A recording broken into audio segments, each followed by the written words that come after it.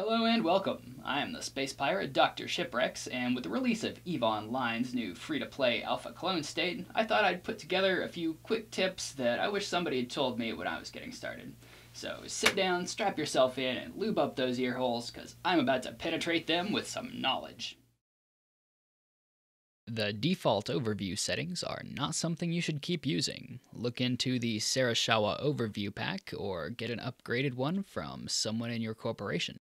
Well, it's not vital that you do this immediately, you will want to do it. Join the in-game chat channel Sara-Shawa Overview like so, and follow the instructions. So many things in this game, like the overview settings, can be customized in so many ways. Example, I only recently found out that you can customize the point at which your ship screams in pain to remind you it's dying. Amazing! The star map is a very powerful tool. Yours might look a little different because I'm using the old map, but either way you can use the options in this box, which sometimes hides here, to customize what information your map displays. Someday soon you're going to want to know things like how populated your neighborhood is, or where there's a big fight. The map can tell you these things and many more. Keyboard shortcuts make life faster and easier. Some of my favorites are F to make drones attack, Shift R to recall them, Control Space to stop your ship, and Control F9 to enter cool cinematic mode. You can find the shortcuts through the in-game settings menu, but I would advise you to visit EVE University's wiki page, linked in the description below, because it's easier to look at and you can Control F to search for things. There are trade hubs, and you should use them. Just ignore local chat because it is full of scammers who want to prey on new pilots like you. Anyone promising to double your ISK does not mean you well. It doesn't matter how closely you read their bio, they are scumfucks, and they are out to burn you. Sometimes they'll post contracts that look good but actually cost you something instead of paying, and you basically just should never trust anyone in local chat in a trade hub. Alt plus R brings up your regional trade menu, and that's all you need. It is advisable to carry a travel fitting in your cargo hold if you leave high security space. Usually this consists of a few inertial stabilizers and/or warp core stabilizers. Inertial stabilizers make your ship align faster and thus enter warp faster. And for each warp core stabilizer you fit, an enemy will be required to apply one more point of scramble to your ship in order to hold you down. This means that if you fly, for example, a magnate and fill your low slots with 4 of these, an enemy would have to apply 5 points of scramble, which is unusual, otherwise you could just warp away. In my early days, I performed exploration with a ship like this, and as a new player it was very profitable. The loot from one good relic or data site would pay for the T1 ship many times over, and hacking is really fun. I absolutely suggest this as a way to make a bit of cash while learning some valuable lessons. Speaking of learning valuable lessons, let's talk about gate camps. Once you leave HighSec, you'll find that space is full of murderous f***ers like myself. One of the most common ways for a new player to die is to get caught in a gate camp. It is exactly what it sounds like. One or more players sit on a gate and wait to ambush someone like you when they come through into the system.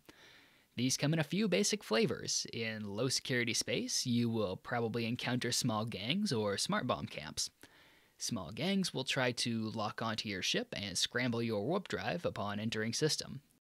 If you have a small ship and enough inertial stabilizers, you will probably get into warp faster than they can lock you. Probably. If you do get locked, try to burn back to the gate you came out of. If they have used offensive modules on you, they will not be allowed to follow. You may also encounter smart bombing campers. These are usually larger ships that activate an area of effect damage module on a gate where they expect players exiting the system to land. For a smaller ship, this means death. The best way to avoid this is to warp to something else before you warp to a gate so that you come out of warp from a different direction. Players who frequently travel through bottleneck systems will often have tactical bookmarks above gates for this purpose. Null security gate camps are mostly the same, but with the addition of warp disruption bubbles. Warp disruption bubbles are fields of concentrated cancer that prevent your ship from warping while inside their area of effect.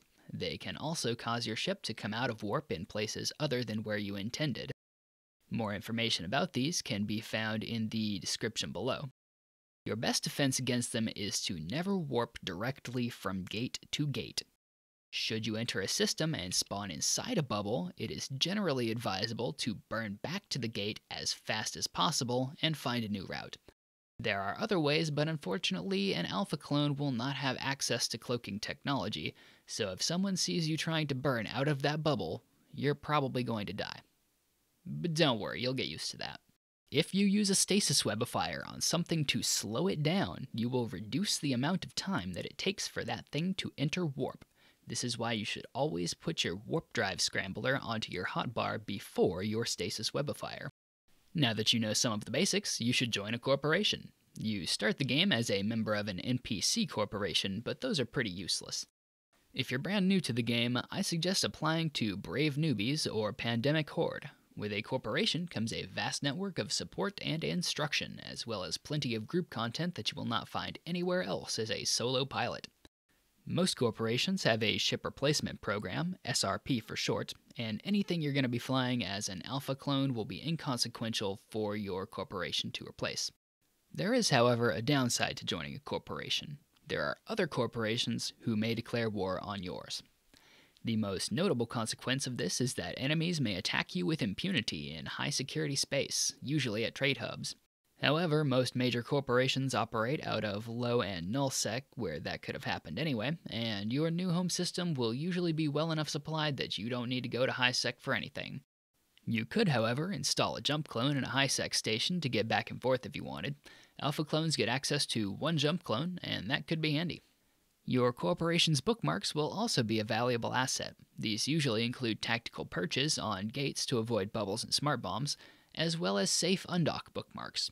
Safe undock bookmarks are important because they allow your ship to enter warp immediately after exiting a station, and therefore escaping potential danger.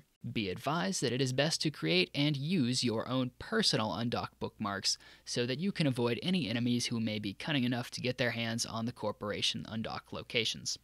Once you are comfortable with EVE Online, you may want to step up your game and fly better ships or make more money. Although the free-to-play alpha clones will not be able to use Tech 2 modules or battleships, it is worth knowing that if you pay for a subscription long enough to train the requisite skills, you can participate in incursion fleets, which will net you enough ISK in a day or two to buy a Plex and extend your subscription for a full month. The Valhalla Project and Warp to Me are well-known incursion running groups. If you do Plex your account or pay CCP for a subscription, which honestly is probably easier, you'll gain access to my favorite group of modules, cloaking devices. At that point, you'll want to look up the micro warp drive cloak trick and covert ops cloaks, but that's a story for another day. Also, if you have any burning questions that you just need the answer to right f***ing now, you can access the in-game help channel by doing what I'm showing you on screen. This is how you access any chat channel, and it will be useful for you later. Well, I hope this video helped you out some. If you've got any questions that Google or the in-game help channel can't answer, feel free to submit those in the comment section down below. I do try and keep up on that. Until next time, this video was brought to you by the hard-working delivery agents of Wingspan Delivery Services, or one of them anyway. And, hey, who else sponsored this video? Nobody. Oh. Well, f*** me.